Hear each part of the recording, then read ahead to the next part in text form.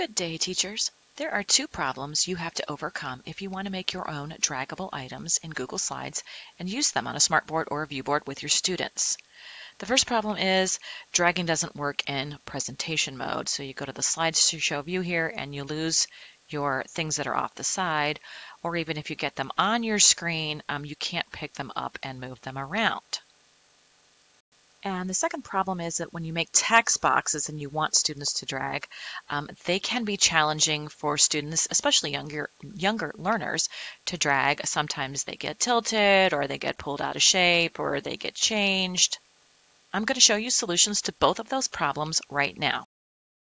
First, let's fix those text boxes. Since images are easy to drag and text boxes aren't, we're going to turn our text boxes into images in order to make them more easily draggable for students on your Smartboard or your Viewboard. And so if you're on your Chromebook, you can use the screenshot tool.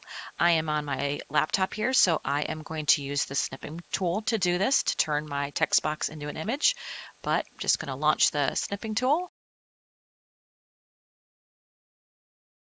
Take a little picture of my word and paste it onto my document here.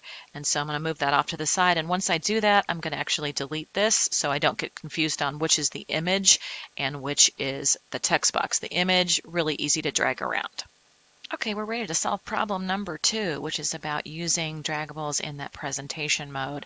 And we're going to solve that problem with an extension from the Chrome Web Store.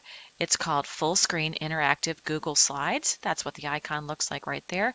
You're going to go to the Chrome Web Store and get that. And when you install it into your Chrome browser, then you want to click that blue pin to pin it to your bar up here so it's easily accessible. All right, a couple things you want to do before you press the button. You want to make your speaker notes go away because that's actually taking up a lot of screen space. So you can do that here, or you can just drag that box down at the bottom. And we want to just check our views in a couple of places to make sure our screen resolution is on 100%.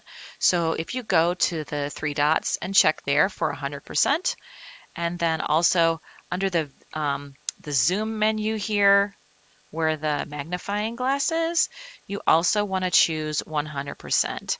And now when I click this magic button, I'm ready to show this on my Viewboard. Other than the title at the top, which stays there, it looks really nice on the Viewboard. The kids can come up and pick these items up and drag them where they go.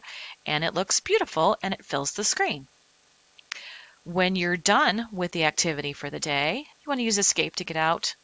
And you'll notice that my film strip view is sort of disappeared over here. If you just click the refresh button, that's going to take you back to the film strip view, which you're used to seeing, and lets you see everything that's on your screen.